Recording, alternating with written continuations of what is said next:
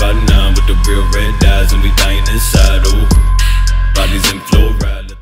What is good, y'all? This is JV here, and I'm back with another album review for you guys. Super excited about this one. Finally, we can go into Luna's Free Somebody first mini album.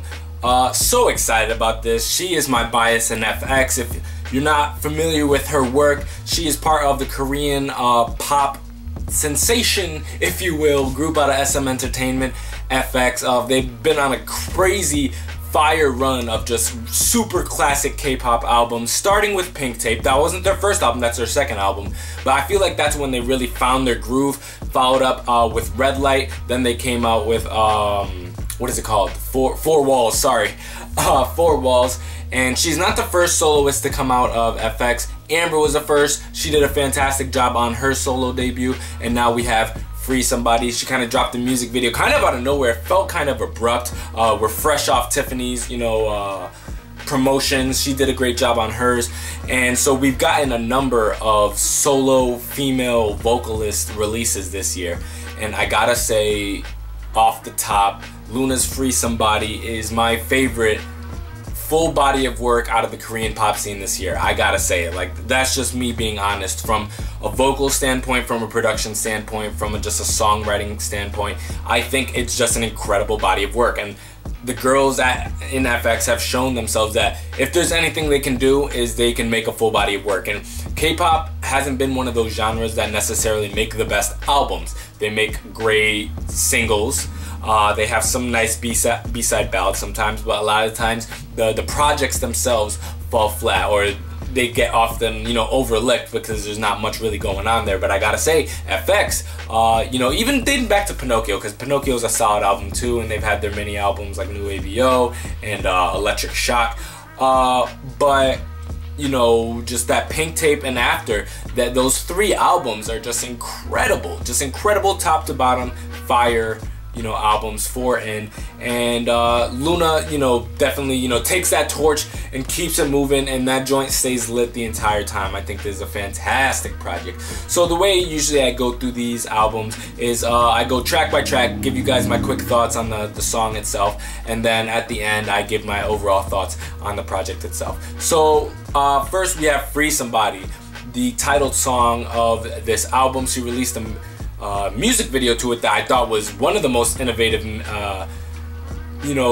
releases this year. Has this really kind of like artistic, trippy, acid trip kind of vibe to it, mixed with some live action sequences where she's dancing in an elevator, and it's super cinematic. To me, it feels like a G2 music video mixed with a Red Velvet music video, if I had to simplify it. And here we get some UK deep house sounding, future house sounding, garage, style production, with her just absolutely killing it on the vocals. It's moving, it's energetic, it has a great groove and bass line to it.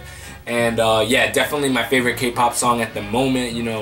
I think she just sounds fantastic, and the good thing about this is that she doesn't get drowned out by production. She's an amazing vocalist, and if anyone doubts that, show them that Masked Singer show that she was participating in, that she racked up her wins on. She's an incredible vocalist, and gladly, which, like, for example, and I hate to compare artists, especially when they're in the same label per se, but I can't help but say Tiffany, for example, who's a great vocalist, I feel like got kind of drowned out by her own production on her last project. And I feel like finally, we have someone like Luna who really stands up right there, has some bomb production, and does not get overshadowed by it. And her title song, I have to say, is one of the best songs on the album, so that's also refreshing to say. That's followed up with the song Breathe. We basically get kind of like a power pop ballad where she can flex those vocal chops even more so than she did on Free Somebody. And I was so glad that they incorporated this. Again, we're getting that EDM kind of style, and I'm so glad that while there's like YG per se, who moved towards a lot of like the Western hip hop trends, SM kind of tuned into what can we do, and they're like, you know what, nobody's really doing this deep house thing, and it's definitely making headway in Europe, obviously, and it's starting to crack open with artists like Justin Bieber and PMA. There's a couple artists that are popping off here stateside, and some EDM DJs that incorporate deep house into their music. we should definitely try that. Even guys like DJ Mustard, who Whole Lotta Lovin', for example, with Travis Scott. So it's making its way here in the US, and I'm so glad that, you know, SM jumped on that. They did it on Shiny's View, if I'm not mistaken. They had Girls' Generation do a release like that, and now we have FX doing it, and Luna continues it. Absolutely 100% for this sound that they're doing. This production is not only, and it's not done in a trendy manner either, it's definitely done in a very sincere, clean, it's some of the best deep house production I've heard in a minute too. So shout out to SM. I think they're doing a fantastic job production wise and songwriting wise too, because Breathe is an absolutely beautiful song. We have Keep On Doing It, Keep On Doing. Fantastic track. We kind of have like a trip hop kind of feel with some deep house influences in it as well, but there's something about the drums that it has a slight swing to it, so it's definitely having you groove to it. It's one of the more up-tempo tracks on it. Definitely reminiscent of what we saw on Free Somebody, but this is definitely one of the more pop hits on it, along with Galaxy, which we'll get into.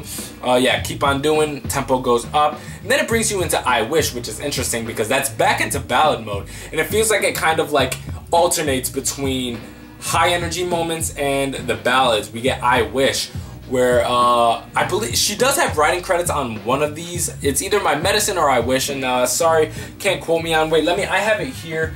Songwriting skill, yeah, okay, she wrote My Medicine, which we'll get into, but I Wish was absolutely a beautiful track. Love that. And then somehow she brings up the tempo again with the 5th song on the album, Galaxy, and this is definitely the most pop moment of it. We get some basically like electro house rave trance kind of music on here, and her vocals are sounding fantastic. This style of pop music is not necessarily my kind of cup of tea, but I definitely think she sounds amazing on this instrumental. And then it finally brings us to the last track, My Medicine, where the tempo goes down again, and she basically flexes those vocal chops yet again. And I think it was just a genius way to kind of set up this album, where it's like high energy, low energy, high energy, low energy. You know, we have the pop moments and then the more emotional moments, and it basically shows how versatile of an artist Luna can be. That you don't only get ballads from her like that Zico produced track that we got earlier this year. You don't just get the pop, you know, FX sounding stuff. No, you can get both. She could put both on a project, alternate the songs, and still make a cohesive body of work. And that's why I have to say that, you know, she made arguably the best pop album so far this year. And there's lots of contenders, you know what I mean? Jessica put out a great album, Girls' Generation, like there's lots of dope albums that came out this year, but I gotta say that my favorite personally is Luna. There's dope stuff going on in the R&B scene too, so don't comment down below, oh, but how about, you know, Dean and Crush and blah blah blah. That's R&B, that's different. We're talking pop here. I gotta say, this project, fantastic. Glad that this is a great year for pop music. You know, AOA's dropping some fire stuff, and I think Luna did an incredible job. She is my bias, and if this project did anything, I would have to say it reaffirmed why she's my bias. After listening to this, I'm like, yep, I picked the right one. Curious as to what y'all thought about it. Did you like this album? How do you think it compared to her 4-minute, sorry, I keep saying 4-minute, I apologize. How do you think this compares to her FX material? How do you think she sounded vocally, production? How do you think this compared to a lot of the other pop releases this year? Let me know what's up. I'd love to hear what you think. Till next time, this is JV. I love you guys. Bye.